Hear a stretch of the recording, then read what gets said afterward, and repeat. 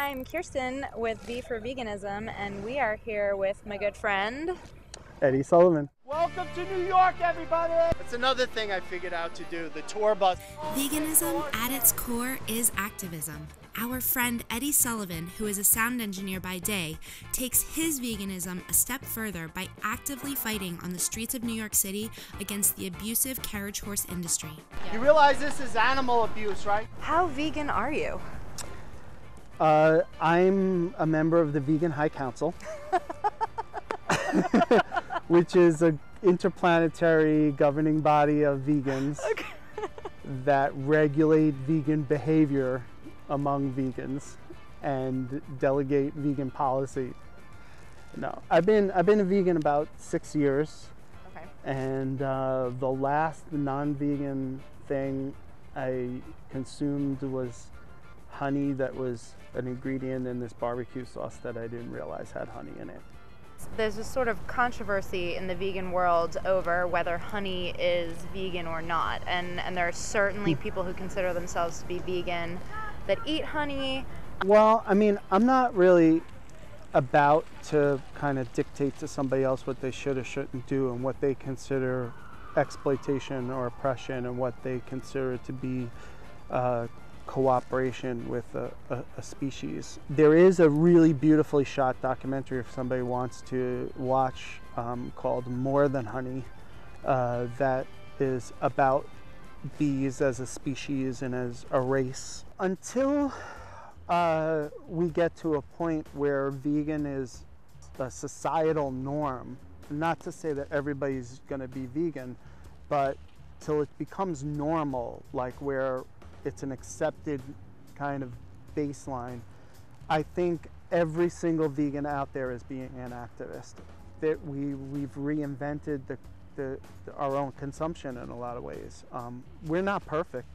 I mean, I own an iPhone, you know. How terrible of a product is that to folks over in Asia who are manufacturing the things, and how they have to dig for rare earth materials to produce the thing. And, you know, so look, are we perfect? No, you know. And when I was, you know, starting to become an adult in this culture, there were a lot of things that made me reconsider my background.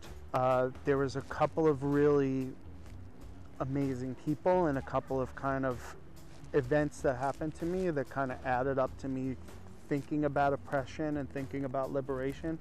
I remember Exxon Valdez spill, and I remember in the newspaper there being these pictures which nobody had ever really seen before. This was like a new thing that, like, people, I think, caused a real kind of interesting disconnect and a cognitive dissonance among people when they saw birds covered in petroleum. When I was 25, I almost lost my life due to a hit-and-run car accident. And I instinctively knew that if I was gonna really get better, that I was not gonna listen to the doctors, that I had to kind of take charge of my own health care. And I just instinctively knew that plants were the answer.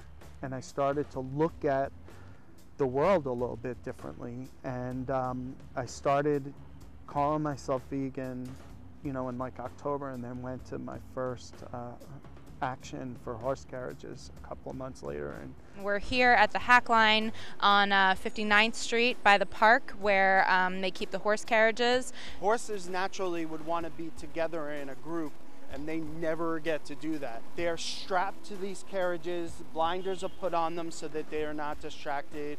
A metal bit is put in their mouth which steers them. And if you're here watching the activities of these drivers, you see all these little additive, oppressive behaviors that add up to just a miserable life for these horses. So we want to talk to people about that. We want to try to fill them in. We want to get them to think about what they're doing and confront the oppression themselves and realize.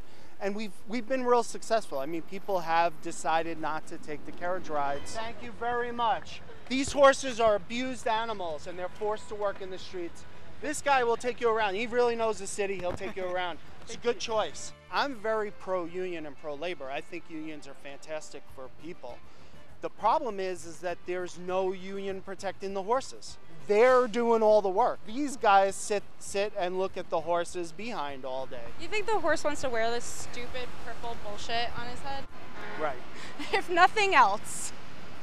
What's so interesting to me too is in New York we feel like we're such a progressive city and we do things first, but there are several cities already that have banned horse carriages. Right. So why are we on the back end of that movement? As progressive as we like to think we are, we also spawned Trump. You know, I mean, really. You're fired. He's just an oppressive guy on many levels. So the fact that oppression like this horse carriage industry exists in this city, it doesn't surprise me when you add up all the other oppressions. NYPD is the largest militarized body of military force on the planet. It's also the home of Wall Street and big global banking. There's a lot of oppression that is tied into New York City. So yeah, we're progressive in a lot of ways. We're a vegan's paradise with all our vegan restaurants and everything. So that's cool. We're eating less animals in a lot of ways. But, you know, this is an abuse that the entire planet knows about and sees when they come and visit our city, and it's really unfortunate.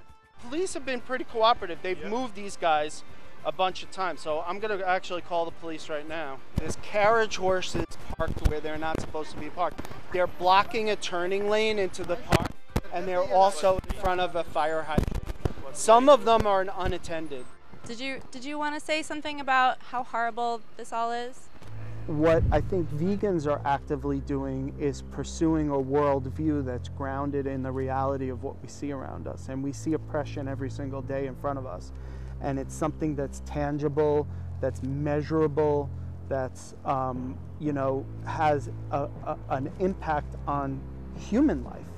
You know, I mean, one of the criticisms that I've gotten in my life is like, well, you don't care about humans. And, you know, to be vegan is to really care about humans because, you know, we're not feeding all the humans on this earth.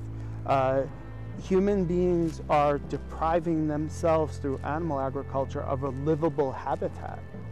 And that's a real concern to folks that are way smarter than I am and have way more invested in, you know, things like biology and environmental science. At the core of every vegan's value system is the fact that they want to do as little harm as possible. If there's no reason to rely on a commodity produced by animals, why consume that commodity? When you decide to stop cooperating with and stop participating in animal agriculture, it's a revolutionary step that you're taking.